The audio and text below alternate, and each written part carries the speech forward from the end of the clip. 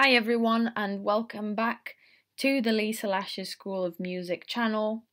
We are continuing our Ableton beginner series where we're looking at things to expect when you open up Ableton for the first time and how to use the DAW. Today we'll be looking at the sample editor. We'll be looking at it closely and trying different things to see how we can manipulate samples and make them more interesting and varied. So let's dive straight in. Now, if you've enjoyed these videos and this series so far, please hit the subscribe button to stay in the loop for future videos. I've got this synth sample, but there is a particular part of it that I like, so I don't want to use this whole sample playing over and over again, but I would like to take a particular part of the sample and have that playing again and again. So how would I do that? So I would double click on the sample I want to change. So synth sample, double click, and now I'm looking at the sample editor. In here we can manipulate the sample more and change it and chop it up and make it more interesting and different. So let me listen to my synth sample and pick a region that I like and I want that to play repeatedly. So let's hear. Cool. So I quite like this section here. Now what I'm going to do to pick that region is I'm going to hover around here at this top bar until the angular brackets appear, and I'm going to hold down my cursor and place it where I want my sample to begin. So I want it to start here. And then I'd hover around the end of the top bar until the angular brackets appear, and again hold and drag it to where I'd like the end of the sample to be. So I'd like it to finish here. So if I listen to it now, right, so I just wanted this part to play over and over again. So this sample plays over and over again because I have the loop function enabled, and that allows me to play the selected region of the clip in a loop. If I wanted to just have that region play one time in my track and that's it, then I would disable the loop function by pressing on this button, and now it would play once and that's it. The sample editor has a few extra useful features.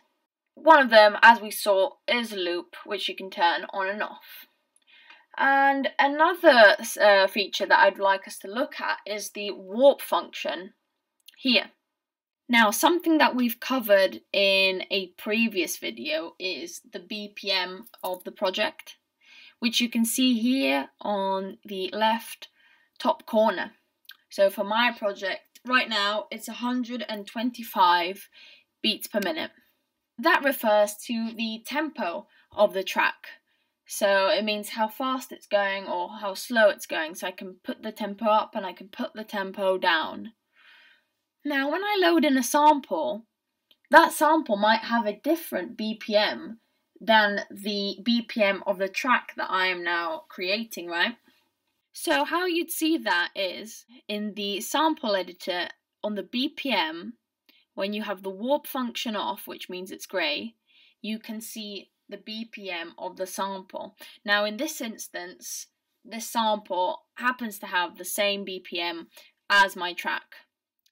So, say for instance, my track BPM was 130 beats per minute. So let me quickly change it here on the top left. And my sample is 125 beats per minute, right? We can see this here in the sample editor. And now we have the same synth sample. I've loaded it in, and with the warp function off, we can see that the BPM is 125 for the sample, and it is different to the BPM of the track, which is 130.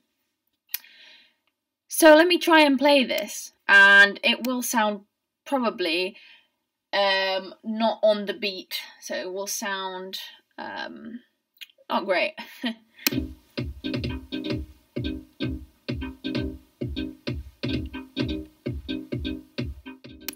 Can you hear how the synth sample is not going together with the kick sample? So to fix that, we have the warp function. As I said, Ableton compresses or stretches the sample to match the track BPM or tempo so they sound on the beat. So I press warp, and as you can see, the BPM has changed to 130, so now it matches with the track BPM. And now if I play again, this should sound much better and in line with the kick drum.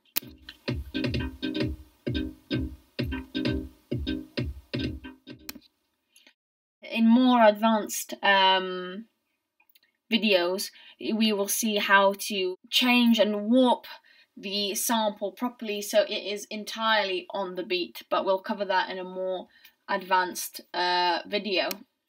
So a different thing I can also do is half the original tempo. So this is how it sounds like if I half the original tempo.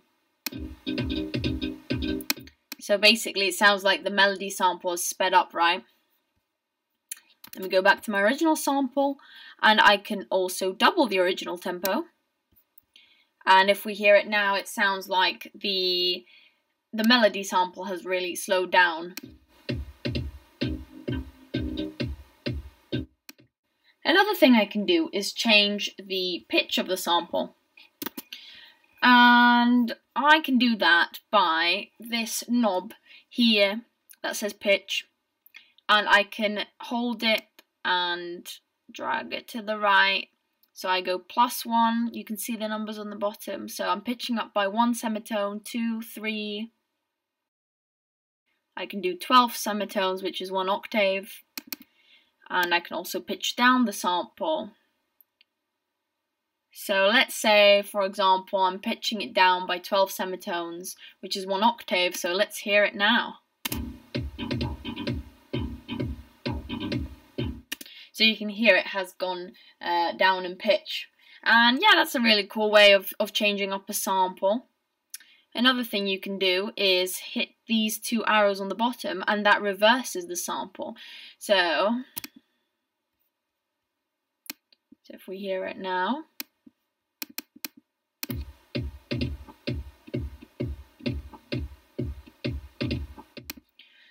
And yeah, sometimes you can reverse effects and different like sounds to get really cool results.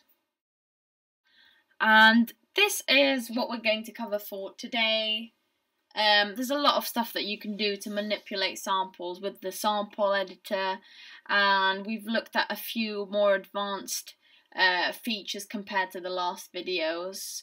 I hope you join me next time for the next video in the series, where we'll be looking at more advanced features in Ableton and just carrying on with learning what to expect when you first open Ableton. Thank you so much for watching this video and joining me today. Remember to click the like and subscribe button to stay in the loop, and I'll see you all in the next video.